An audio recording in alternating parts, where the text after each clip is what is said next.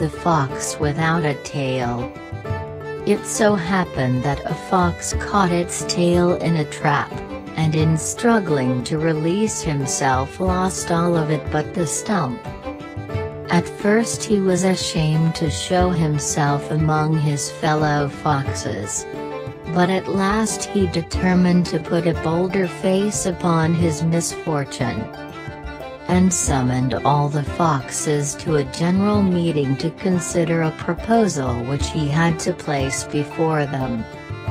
When they had assembled together, the fox proposed that they should all do away with their tails.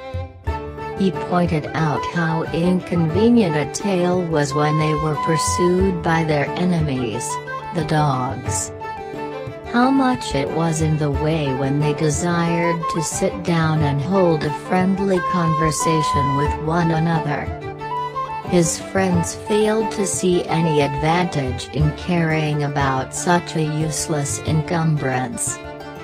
"That is all very well," said one of the older foxes, "but I do not think you would have recommended us to dispense with our chief ornament, if you had not happened to lose it yourself."